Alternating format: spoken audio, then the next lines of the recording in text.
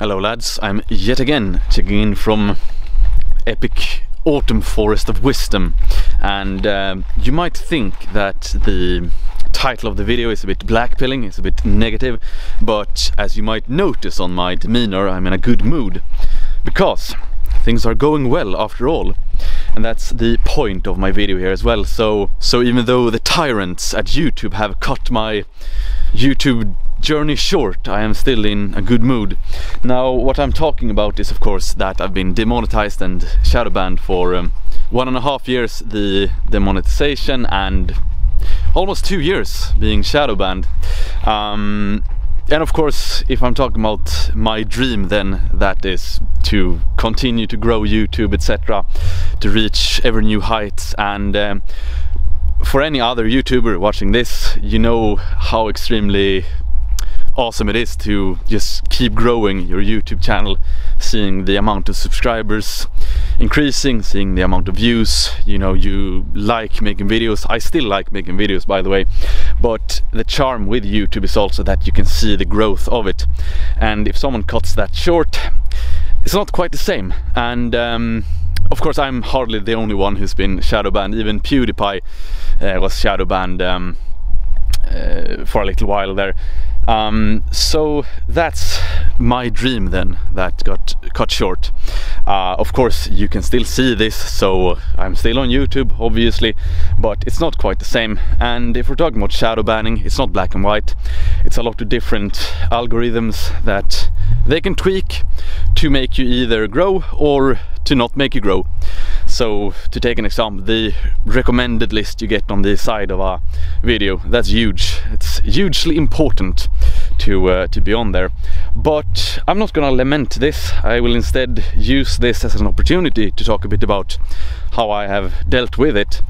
So a while back I said to myself, you know what, unless I back down on what I have said politically, which I won't, because I have no regrets. I've said absolutely nothing wrong. I've said absolutely nothing hateful or harmful.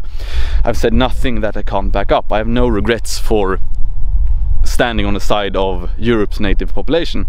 I still do, and I will continue to do so no matter what happens, because it is the right thing to do, no matter if YouTube wants to shadow ban me or not, or demonetize me. It doesn't change anything. I'm crossing a bridge here,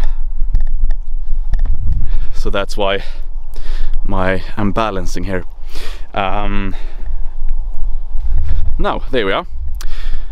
So anyway, that is my perspective. So if you wonder, oh, what sort of dream of mine has been broken, well, it's not really broken since I'm still here, but if I hadn't been shadow banned, I probably would have reached more subscribers. But a while ago I decided, you know what, if I put in a lot of work here, it won't really lead to much more because of these circumstances. So instead I switched focus and started working more, started spending more time with another passion of mine, which is the clothing company. I've always had an interest in clothing, and more specifically in style and aesthetics.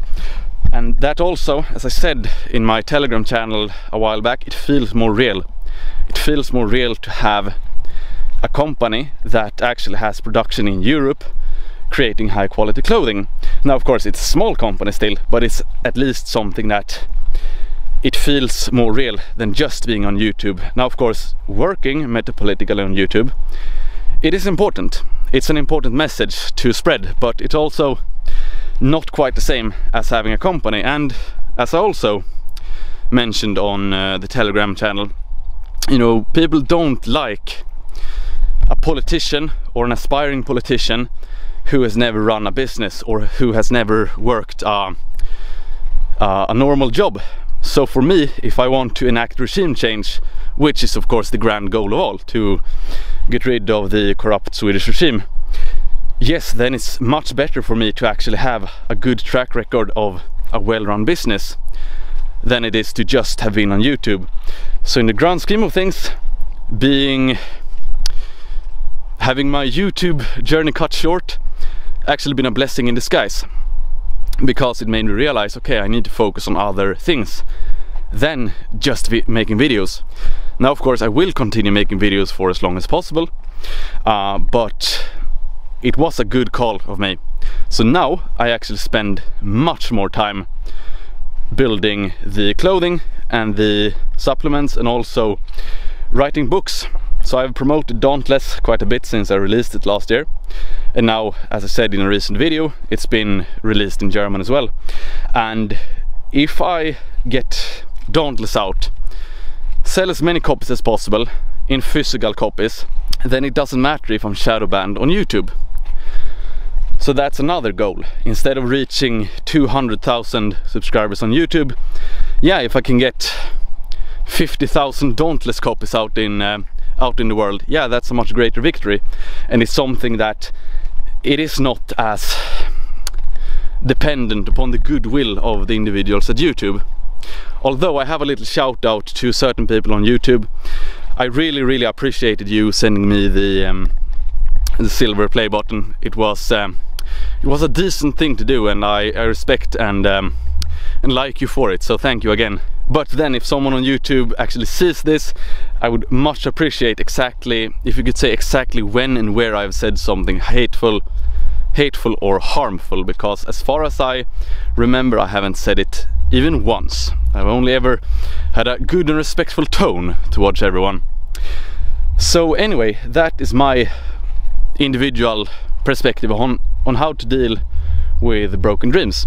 And again, I will still be on YouTube. I still like making videos, sometimes even love making videos, especially the training videos, just making cool shots, going over the top, ultimate testosterone and glory sometimes, but it's good.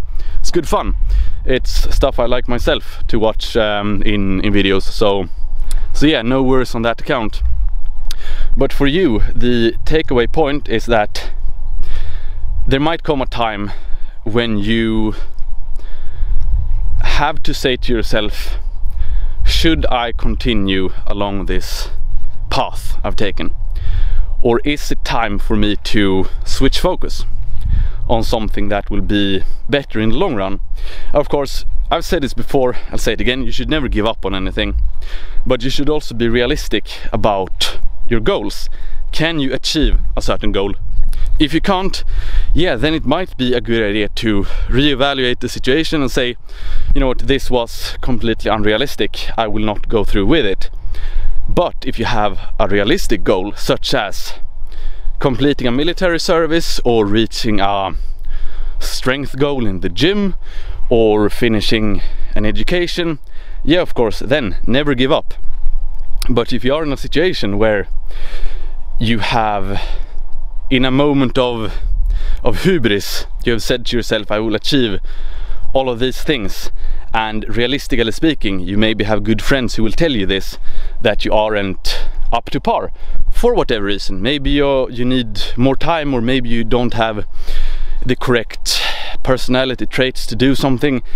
Yeah, then it might be a good idea to be humble, be realistic, and say, this wasn't a good idea, let me focus on something else. So you don't waste a lot of time doing something that won't lead to anywhere. Now, second point is, if you have a broken dream and it's already broken, and you understand that, okay, this won't lead anywhere, this dream has been, yeah, it's not going anywhere, then you have two choices. Either you lament the fact and say like, oh, if I hadn't been shadow banned on YouTube, I would have been so great and everything in my life would be perfect, and if only those individuals hadn't been mean to me, then things would be great. And you continue to lament it, and you don't want to do anything else because you're still preoccupied in your mind with only thinking about that one goal you had, that one dream.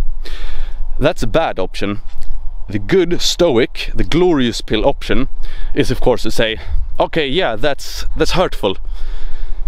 It's not nice when a dream breaks, but I will not let it completely break me. Instead, I will focus on something else, and instead of wasting time and energy getting into a negative spiral of negative emotion and energy, you say to yourself, okay, cool, let me focus on something else, let me not waste a single day being bitter or angry. It is what it is, focus on something else. And of course, if you see where things are headed, maybe you, for whatever reason, you understand that your initial dream, it won't take you to where you want to go. Yeah, it's no shame in understanding that, refocusing your energies, and the sooner you do it, the further along the way, along the path of the new endeavor you will go. So this can be applied into anything really. So the main point is, don't dwell upon these things too much if there's nothing you can do about it.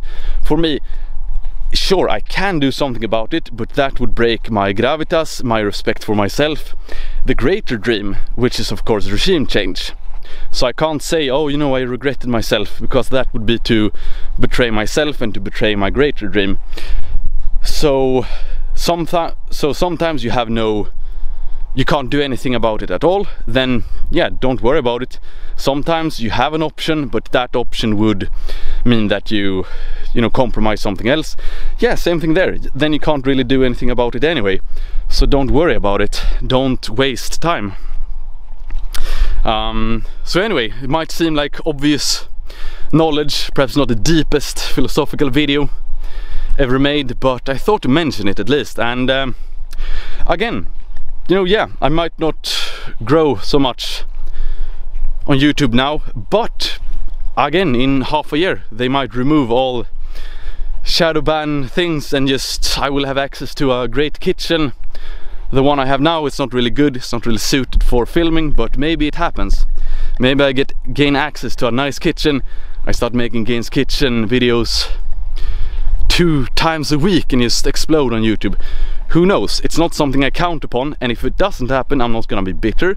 I'm not gonna lament my poor lot in life that YouTube has, the guys at YouTube have put me through. I'm not gonna be sad. I'm not sad now, as you can see. I'm quite happy with everything. I'm having a lot of good things going for me.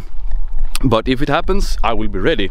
I have the loyal subscriber base, I have all the camera equipment, etc. So if an opening presents itself, yeah, I'm going full steam ahead.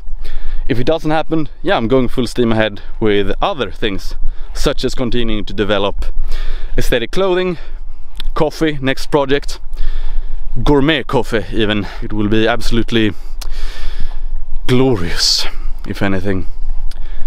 So anyway, I have rambled on enough.